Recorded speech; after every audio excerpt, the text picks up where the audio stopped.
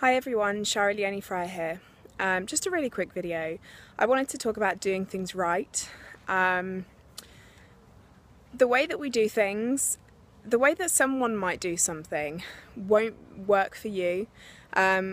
Doing things right is about what works for you and what kind of produces the best results for you. So doing something right might not mean that if anybody else was to do it, it would produce results for them. You need to do what works for you. And recently, I'm getting close to 3,000 friends now, I think. And with the friend requests that I need to work through, I've decided to do things a little bit differently now. Instead of accepting everybody straight off, well, I didn't really do that anyway. I did vet them a little bit. But instead of vetting them and then accepting them and then sending them a message, I'll vet them, send them a message, and then when they reply and we get a good conversation going, then I'll accept them. It just seems to work a little bit better because I'm now getting to the point where I'm very particular about the kind of person that I want to connect with and the kind of person who I want in my friends list. I don't want anybody in my friends list that's going to bring any drama. I don't want anybody that's going to have a negative vibe or a negative impact on my friends, on my newsfeed.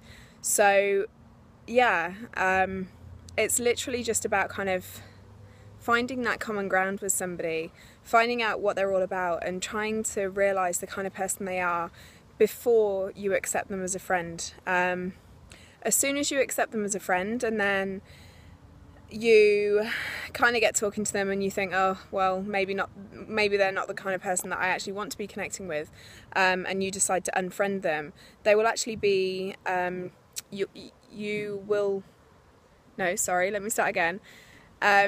will not be following you anymore. Whereas if you don't accept the friend request straight away but connect with them first, they'll still be following you if you have that option available, and they won't need to.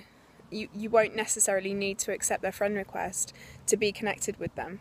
So yeah, that's what I'm kind of doing at the moment. I have so many friend requests to work through still. It seems that I get rid of 10 and I get 15 more fly my way. So I think tomorrow my main aim is actually going to be commenting on other people's statuses, getting my edge rank back up because I know that I've lost it over the past few days with it being my birthday and everything like that.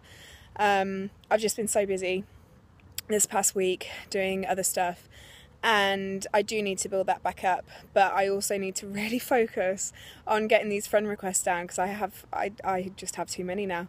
And I know that if I leave it any longer, I'm just going to get to the point where, okay, I can't do this.